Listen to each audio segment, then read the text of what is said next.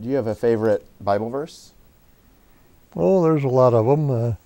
I think Proverbs 3, 5, and 6 is probably the favorite. I used to have a little mirror thing with it printed on it that I had in my room. Trust in the Lord with all your heart, lean not on your own understanding.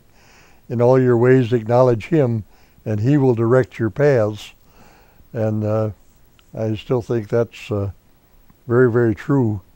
And if we acknowledge the Lord in everything, that He does direct our paths. And I look back and I don't have regrets